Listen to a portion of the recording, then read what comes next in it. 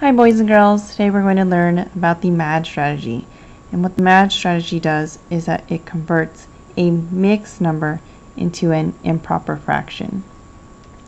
So M.A.D is an acronym, and what that means is that each letter stands for something. So M stands for multiply, A stands for add, the D is denominator, the same. Okay, so if I say it all together, multiply, add, denominator, the same. One more time, multiply, add, denominator, the same. Now I'm going to show you what that means.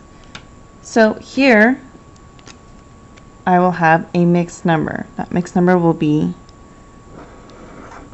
2 3/5.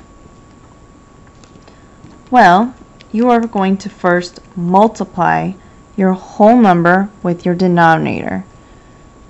So 2 times 5 equals 10. Next, you're going to add this product. You're going to add your product to your numerator. That gives you 13. So your new numerator is going to be 13 over denominator the same, 5.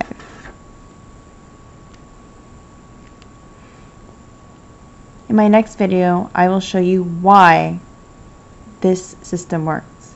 But for now, please practice saying to yourself, multiply, add, denominator the same.